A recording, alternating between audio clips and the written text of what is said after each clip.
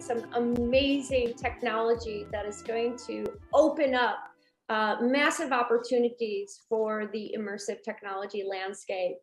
And without further ado, I'm going to have these guys introduce who they are and give us a little background on where you come from and maybe what brought you to this project that is so special. So I think we'll kick things off with Daniel. Okay. Okay, so I am Daniel Greenberg. I lead the project together with the wonderful team, the professional and the executive team. I've been developing technology since the last over 40 years, starting in a computer vision, and then artificial intelligence, complex logic systems, embedded systems, and for the last 12 years, I'm focusing in augmented reality glasses, or more precisely, how to integrate virtual information and contents of all kinds into the real world. And what we are doing, like everybody else, is trying to create the right glasses. Beside that, I'm a professional musician, which gives me for me, a very important additional perception of what we are doing, because actually creating music is in many ways creating a reality. And that's about me. Great. Oh, I love that. Like, the music is creating reality too. I agree. I believe that 100%. Cool. Let's bring it on over to Mike. Mike, share a little bit more about you and your background and maybe your favorite drink. Okay, now you're talking. Okay, so I'm Mike Meyer. I'm the Director of Business Development for Element. My history is like over 40 years mainly in the software industry. I started coding back when computers were paper tape and 8K of core was a lot of memory. And I progressed from there, drifted into the business side of the software business, mainly worked for international companies. I won't bore you with a blow-by-blow description. My last 9 to 5, I was corporate vice president of SAP. And after a while, I kind of got sick of the corporate life. So I took early retirement and started kind of working with startups in various capacities as an angel investor, as a mentor, advisor. Daniel, I know for a few years now. And one day he called me and he said, I've seen this great technology at the university.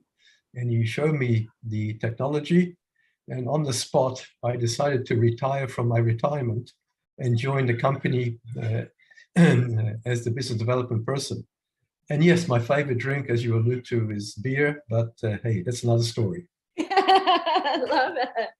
So I heard from the scientists how they kind of got started and how they won a competition. And that's kind of how people started to see about what they had been building in the lab. And now we've heard how Mike kind of got started in here. Daniel, I still haven't heard, and I'm eager to hear, how did you find out about what these guys were doing in the lab? Walk us through that. Well, actually, they called me over the phone, and they told me, please come and see. And this was the way, the connection was made. I mean, simply as that. Was it like an immediate, like, wow, this is amazing? Yeah. Eventually, what they are doing is they are solving the most difficult, the most difficult issue that we are dealing in the hardware of AR glasses. Yeah. The biggest restriction, which is the cultural restriction. People don't want to wear ridiculous devices on their face. And as simple as that, okay? So because you walk in the street, this is part of your personality.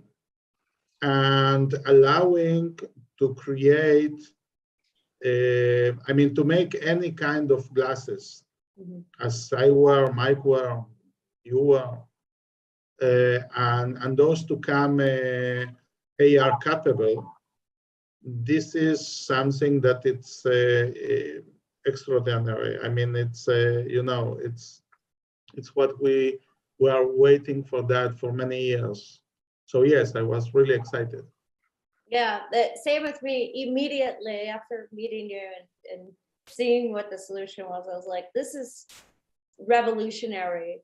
And I really love not only just the technology, but also this sort of this like business model, whereas everybody else that's building the AR glasses, they're building every single part of it. Everything, like they're building out the product as a whole piece. And essentially what we are allowing is any type of glasses maker, retailer to be able to build that augmented reality. Now that is how you actually push an industry forward. So that's why I got super excited. Now, here are going to be some like a little bit more diving deep into some of the challenges that we are currently seeing, with taking the product out of the lab and into the engineering integrations, because we're going to be needing so many partners. So I guess maybe both of you can jump in here. What are some of the challenges that we see now, and maybe some of the challenges we may be seeing in the future? And what are some of the ways that we can start to overcome those? Mike, you want to answer? Look, we are now working really with some of the major brand names in the world. We have really done no marketing. Somehow they've heard about us and they've contacted us, and some are actually coming to visit us next month in Israel.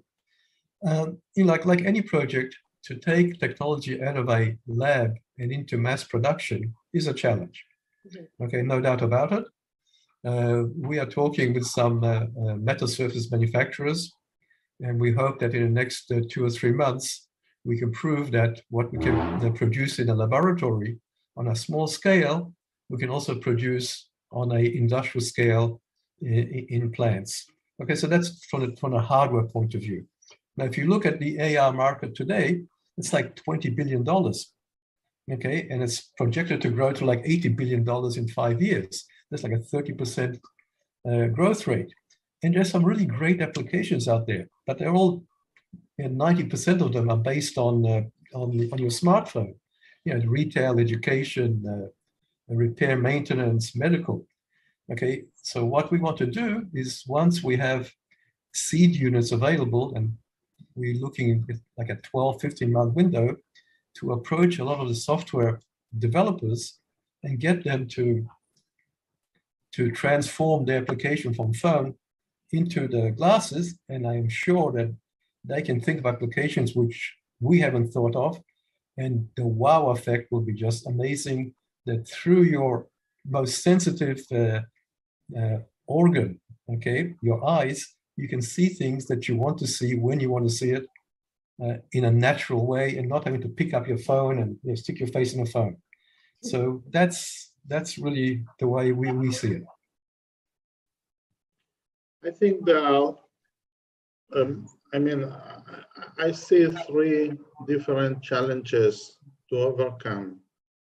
The first challenge is the technology. As Mike said, it's always a challenge to bring technology from the lab to the mass production facilities. But I'm not concerned about that. We know how to do that, and I think that this is not our main concern. The second component is the use case and the contents. You need to have, enough contents and enough services for people to, to start using it from the very beginning and be efficient enough.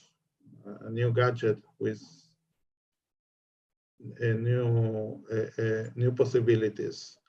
The third component, which is the real hard component, is the cultural acceptance.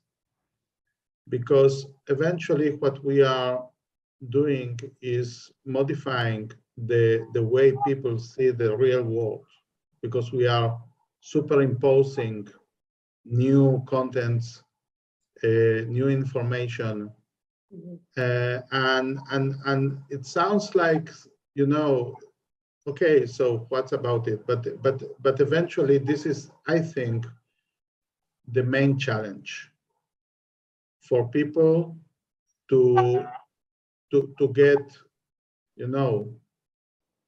to want to use this, to be able to understand this new reality. Mm-hmm.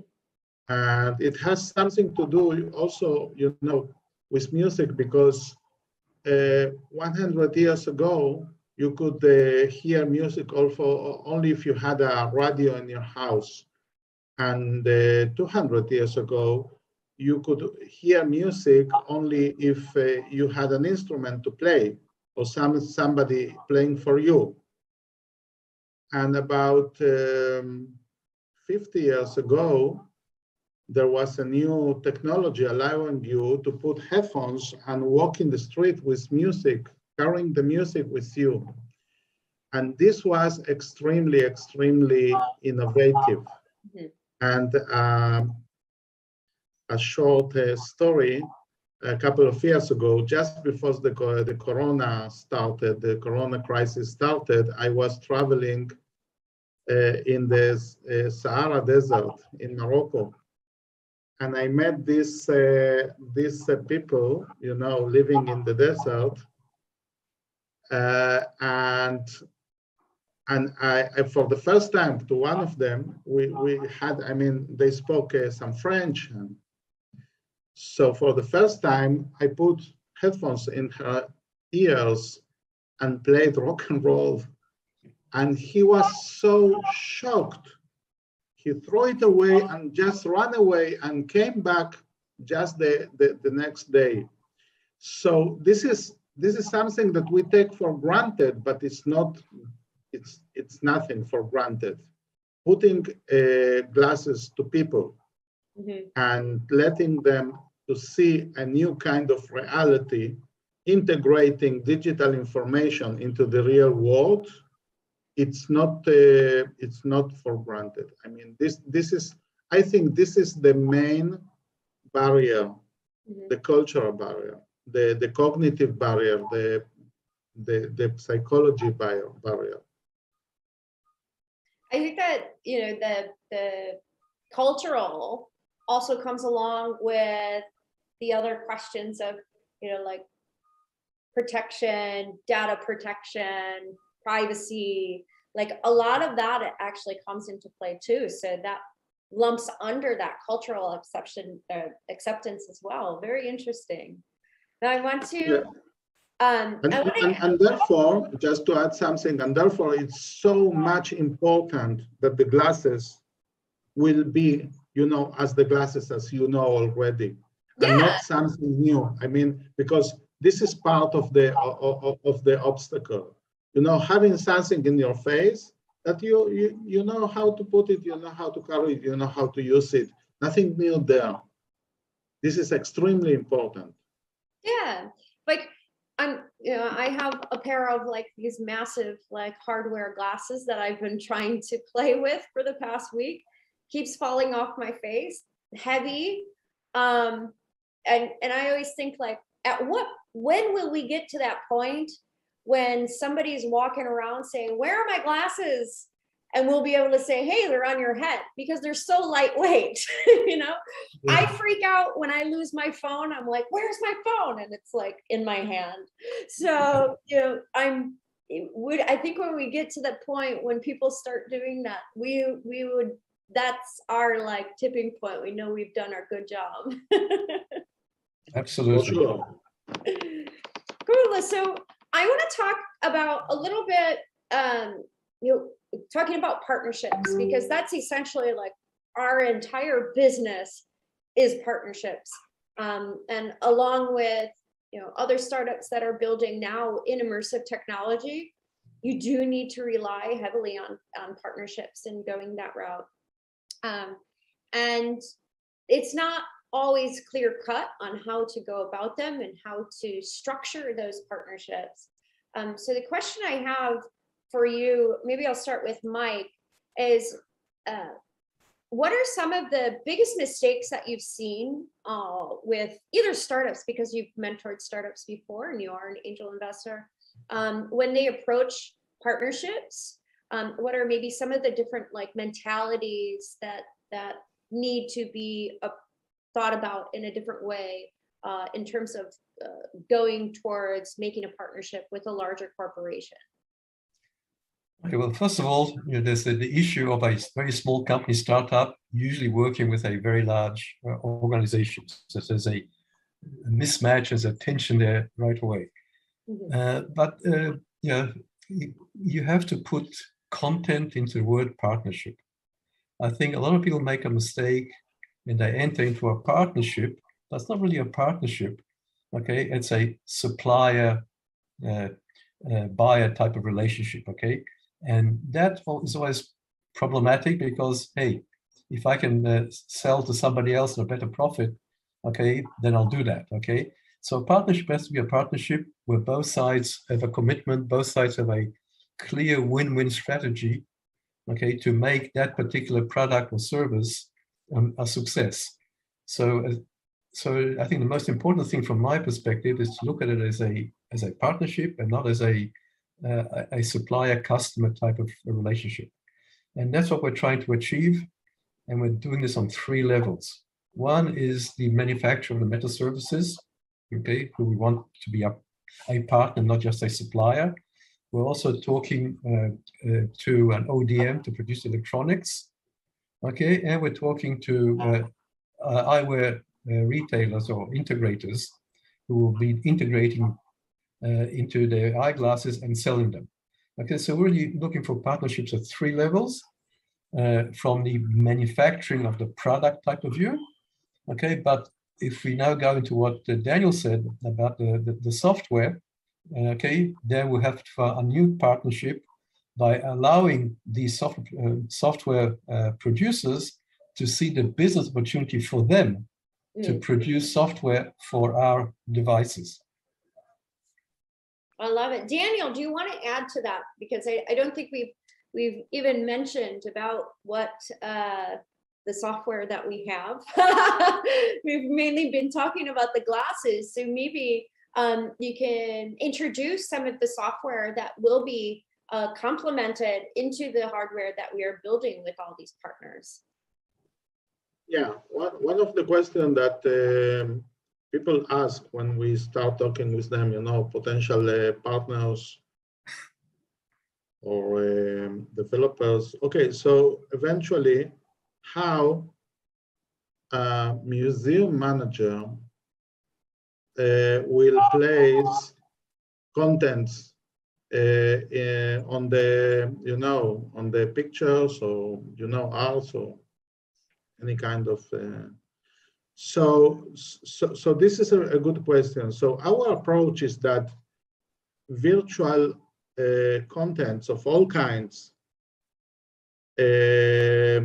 integrated into the real world should be managed and distributed in such a way that everybody can, like it's like picking from a physical object and put it in a certain place in a street or in a room or whatever, as simple as that. And from the other side, people using these contents through such an application, they want to use it in their own personal way. I mean, if I'm will see as a tourist some information in the Tour Eiffel in Paris, so possibly I will prefer to read it in Hebrew because this is my language. Mhm. And you, Casey, will prefer to have it in English because this is your language.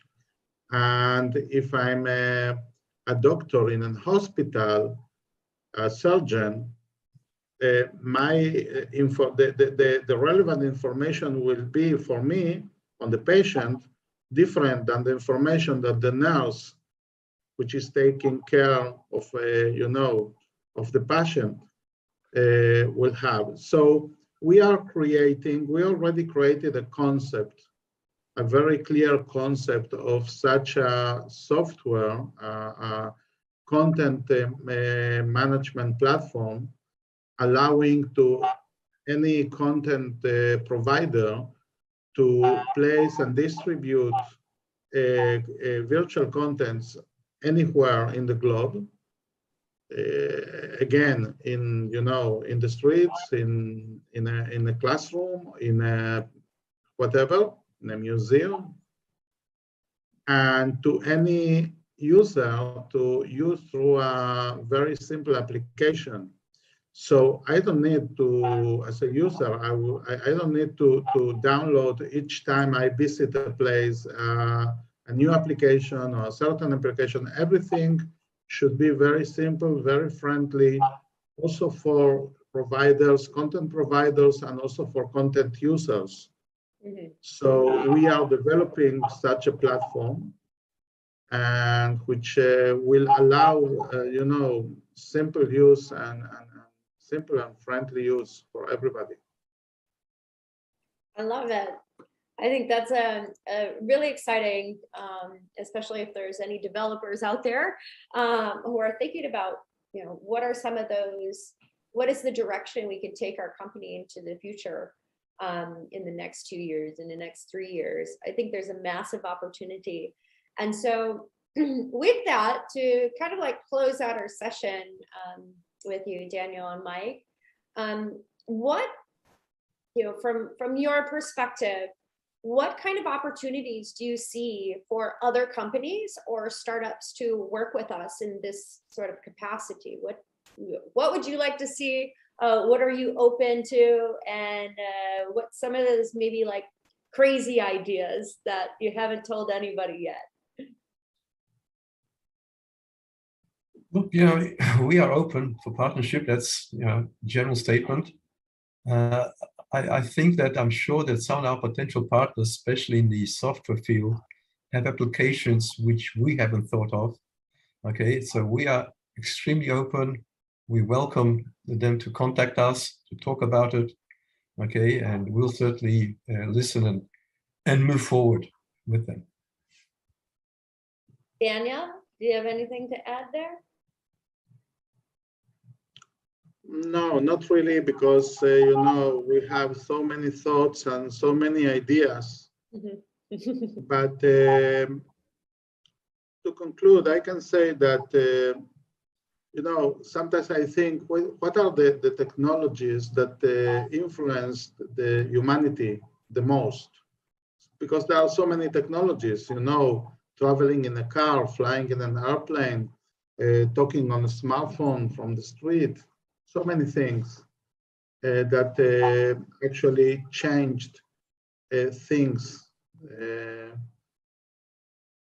And for me, of course, the electric guitar is a huge technology changing culture, but I'm quite sure that AR glasses will be the most significant cultural changer. Because actually it changes the way you see reality. Mm-hmm. I mean, it changes it changes everything. It changes you know, how your perception of everything. And there are so many things to do. I mean, not just allowing you to see, you know, content or get services in the anchored to the real world, but also helping you to get decisions, go left, go right. You prefer to see this, I mean, actually, what I think is that eventually AR glasses will change our life the way navigation applications change the way we get from one place to another, making it much more simple, you know, and much more efficient, time consuming, which is a huge thing today, time consuming, how I use my time. Yeah. So I think that we are, you know, it's a huge challenge, but this is a technology that will change everything. I agree 100%. And I'm so excited to be on this journey. Gentlemen, thank you so much. I think that this is a really fantastic session, and I hope all the developers and other founders with developing agencies do reach out to us in the future, because there's some amazing stuff that could be made. So thank you again, gentlemen. Thank you, Thank Casey. you very much.